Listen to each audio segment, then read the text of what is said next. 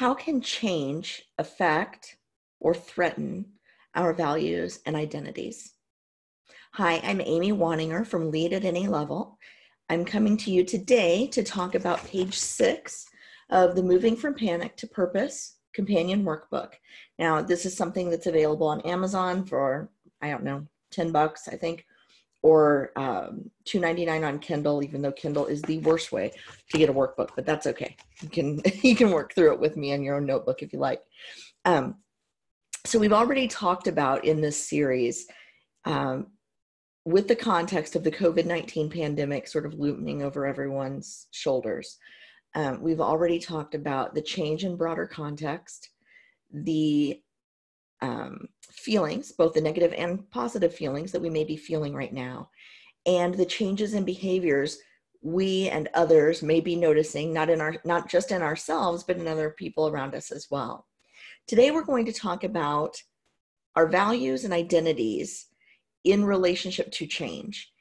The reason this is important, when I do diversity and inclusion work, I talk about how values, identities, experiences, and judgments about other people all work together to form a worldview that we come from. And we tend to, as human beings who are really good at pattern matching and not great at multitasking, we tend to let ourselves choose experiences that reinforce our values, our identities, and judgments.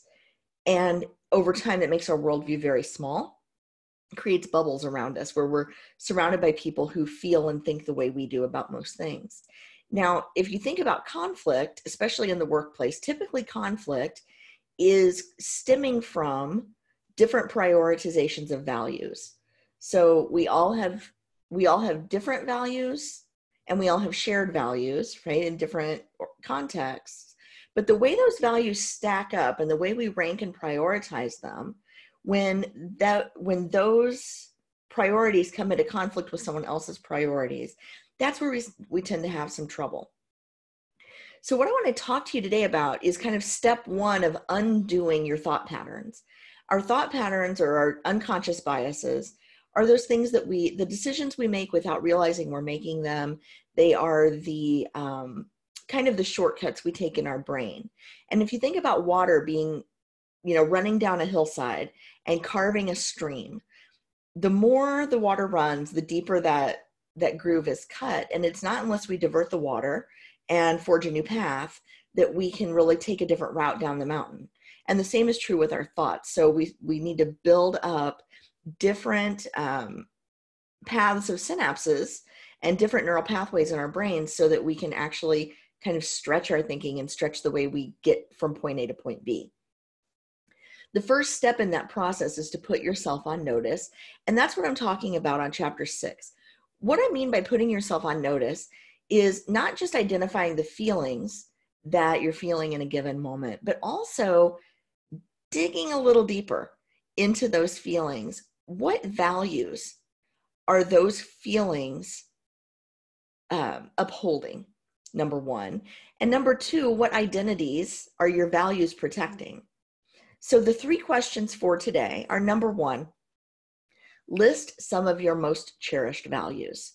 Now, you may value things like independence, autonomy, self-reliance, or you may prioritize values like community, family, kind of communal aspects, right? You may value things like, maybe you see yourself as an extrovert and you value time with other people, right? That's something that's important to you. You value being out in the world and being active. And so for me, I think my cherished values that are really hitting me right now in my feelings around COVID-19 are: number one, this sense of self-determination, because it's really important to me. I believe that I'm the captain of the ship, of my own ship, right? Number two, I value my family. And I usually tell my kids that I feel like my job is not to be their friend, but it's to get them to adulthood safely and as responsible people, right? that's my job as far as being a parent goes. And then probably the third value that I have right now that's weighing on me a little bit. We talked a little bit the other day about my tendency to self-sabotage and procrastinate when I'm stressed, is that I value hard work. I value grit and determination and just, getting the job done. And this situation that we're all in, this being home and, not being able to go out and do what we feel like we need to do for ourselves, for our work, for our families, is really hard for me in those senses. So that's the first question, is just list your values. What are the values that are coming up for you, especially in relation to the feelings and behaviors we've already talked about? Question number 2 is, what identity or identities do these values support and protect? Now, for me, that's pretty easy. So self-determination hits to my identity as a business owner. Family speaks to my identity as a mother and a daughter and a wife.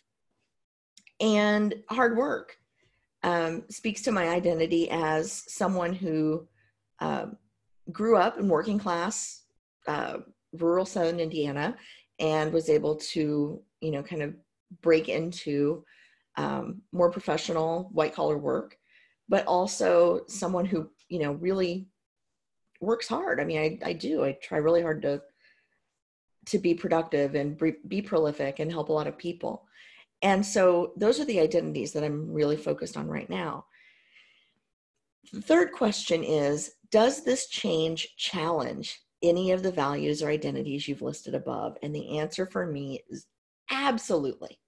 So it is difficult for me to work and be as productive as I'd like to be with my whole family home with me all day long.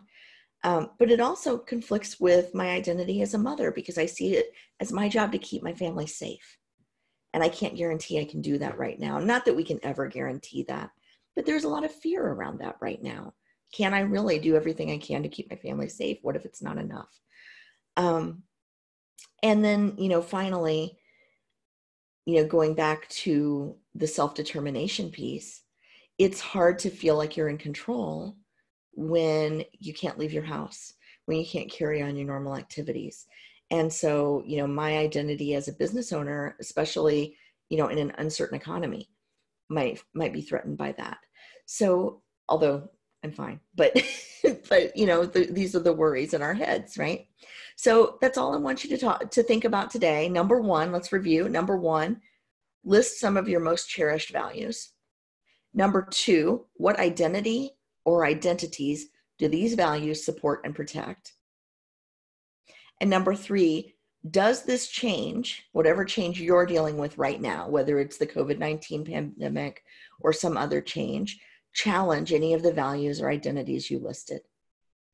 If this has been valuable to you, please subscribe to my YouTube channel. Check back tomorrow, and I'll have another video for you. If you are interested, again, you can get this workbook on Amazon or on my website, shop.leadatoanylevel.com. And if this is a program that you might want at your organization to help employees deal with the current crisis, working from home for the first time, whatever that might be, drop me a note, email me, put a comment in, and let me know. And let's talk about how we can make this a virtual training for your workforce so they can move from panic to purpose, be more productive than they would otherwise be, and maybe lessen their stress a little bit so they can show up for their families in important ways. Thanks, everyone.